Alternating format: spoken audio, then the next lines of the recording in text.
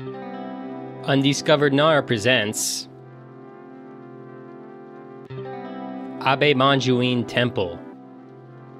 Hello folks, today we are in the city of Sakurai in Nara Prefecture, and we're taking a quick look at Abe Monju-in Temple, a place of great significance for many of Japan's school students. That's me, by the way, and I'm doing the narration for this video. First, let's talk a little bit about this temple's history and where it's located. Based in the area of what is now Sakurai City, the temple was founded in the year 645. The central deity of the temple is Monju Bosatsu, or the Buddha of Wisdom. Because of this association, it is a popular place to pray for success in academics. This temple is also famous for its association with the Onmyodo practitioner Abe no Semei, who is sometimes referred to as the Merlin of Japan. From Sakurai Station, it is about a 2-kilometer walk to get to the temple, and there is also a bus that will take you directly to the front gate. Here's a map that shows the layout of the temple complex. The front gate to the temple, shown here, features an unusual rock carving to the side of it that essentially means "get off your horse." It is said that this gate has never been closed throughout all its history, so that worshippers can come here at the time of their need.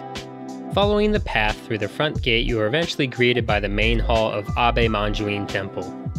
You'll certainly notice that surrounding the main hall are countless wooden plaques. These are known as ema, and are used for making wishes.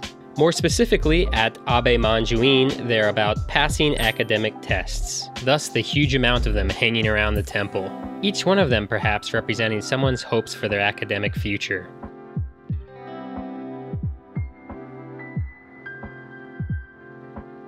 Just southwest of the main hall, you'll find a structure jutting out into a serene pond.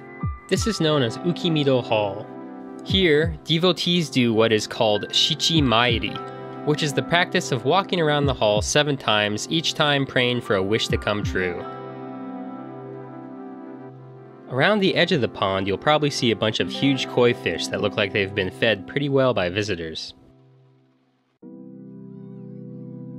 Across from Ukimi-do Hall is the Nishi-Kofun Tomb Mound, which was built in the 7th century. You can actually go inside of the mound itself and see the ancient carving of the Fudo Myo statue inside. The symmetry of the inside of the tomb is also impressive as well. Directly behind the Nishi-Kofun Tomb Mound is a stairway lined with torii gates leading up to a small Inari shrine that's worth taking the time to check out.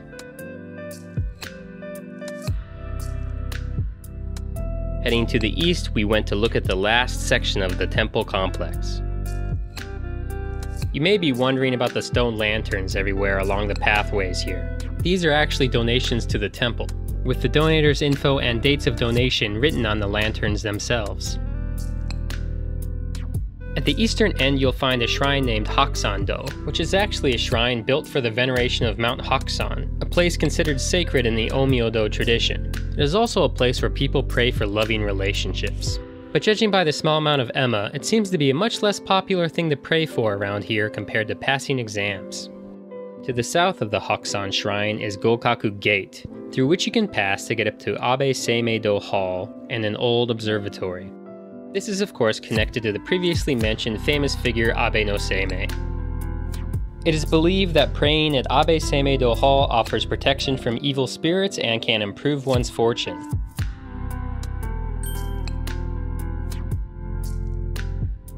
The observatory view is my favorite part of this temple. It is from here that Abe no Semei was once said to have studied the heavens. One seasonal feature located just below the viewpoint is the zodiac flower design shown here for the Year of the Ox. This design changes every year, so it's worth coming back to check it out each time.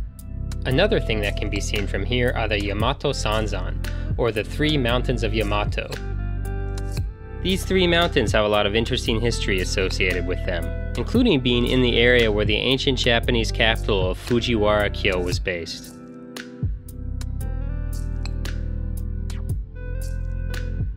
Well, that sums up our short look at Abe Monju-in Temple. It goes without saying that there's a lot more here that we didn't show, including the historical treasures hidden inside the halls that you need to pay to access. For more info, please check the description of this video. Thank you for watching, and we'll see you on another episode of Undiscovered Nara.